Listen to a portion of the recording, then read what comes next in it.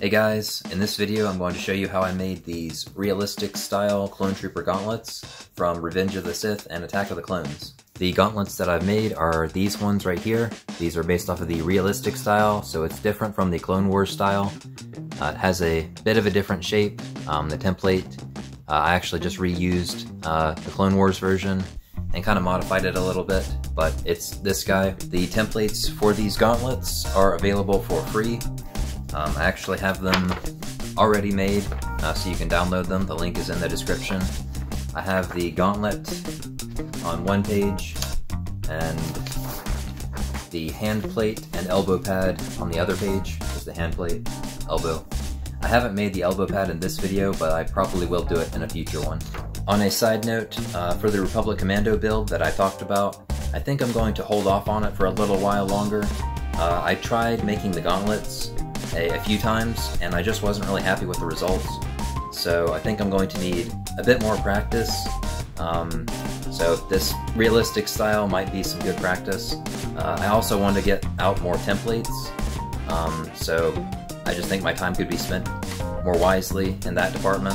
As for the future of my channel, I think it would be better for me to do simpler builds that are easy for people to follow along with, kind of like this one, as opposed to more complicated builds that require like lots of detailed pieces and tools and stuff.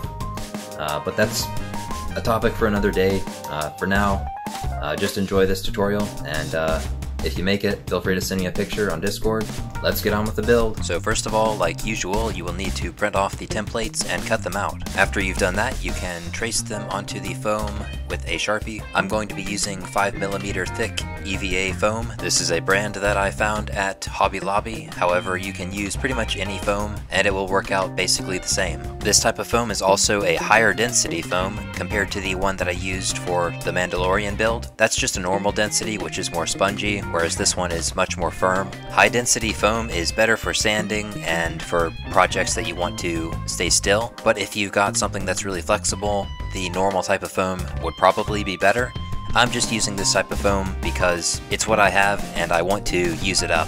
When you're cutting out the hand plates, you can see that some of the edges are straight, and you can actually use a metal ruler to help guide your knife, and that helps to cut more of a straight line. Whereas with the rounded edges on the hand plate, you will have to freehand those, so just go slowly and take your time. There is a line in the middle of the hand plate, as you can see, that is curved, and we're going to bevel that piece. And this is one of the best parts about EVA foam. It allows the foam to bend in multiple directions. This would be very difficult to do with like plastic sheets or something, but for foam, as you'll see, it works really well.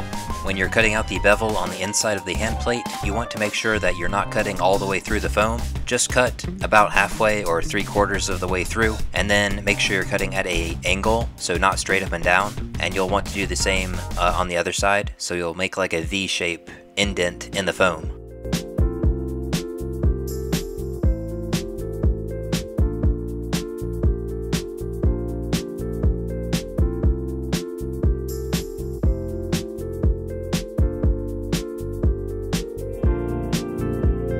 Now you'll want to use a heat gun to heat up the foam and make it more bendable, and this will also get rid of any curves that were in the foam when you first got it, since a lot of these foams come in giant rolls and they will have a bit of a curve to it. Next, you can put some hot glue in the middle of the trench area and then close it shut. You'll need to hold it in place for about a minute to let the glue dry, and then you're good to go. Now the gauntlets are made in a very similar way to the hand plates. You'll want to cut out the template, then trace it onto foam. Looking back on the template, I did forget to add the bevel lines that I meant to put on the gauntlets, just on those straight areas. I may go back and change it, but if you know the general shape of these gauntlets, then you should know exactly where to bevel it. I'll show it very clearly in this video as well, so it's only on the straight lines up at the top. We need to create a pointy section on the gauntlet, and that will be done by beveling the straight edges on the sides of the gauntlet, both sides, and you'll want to bevel the sides of the triangle piece as well.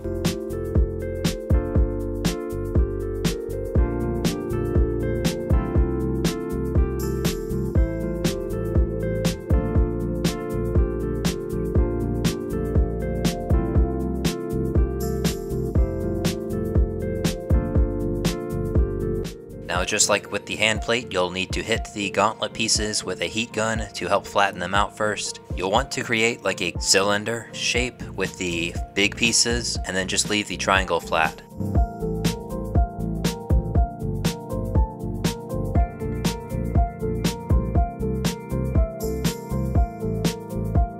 When you're gluing it all together, you'll want to start with the triangle piece. Just pick a side and start gluing it on. I recommend gluing on just the tip, like to begin with, and then slowly making your way down, gluing only a little bit at a time. Hot glue can be very uncontrollable at times, so you'll want to make sure you don't try to glue too much together all at once, or else it could get out of hand. Once you have the triangle piece attached, I highly recommend gluing the rounded edge sides together first, rather than the flat edge sides, and you'll see why when we glue the gauntlet together into a cylinder shape. The rounded edges are harder to glue together, so when the two halves of the gauntlet are still separated, the rounded edges are much easier to glue together. Just go slowly with this part and don't try to glue it all at once like I said. Just glue a little bit of it at a time and you should be good.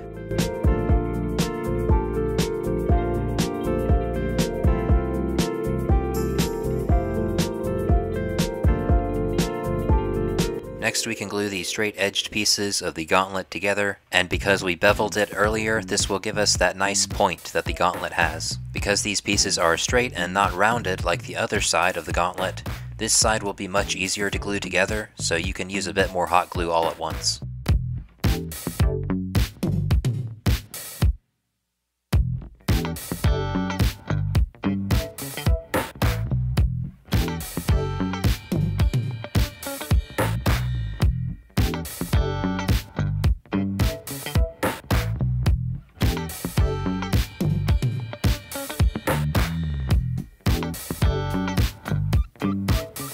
Now the gauntlets are complete, and if they are a little loose, then you can add some padding foam to the inside as I've shown in my other videos. But one final step is to add a piece of Velcro to the back of the hand plate that will allow us to attach it onto a glove.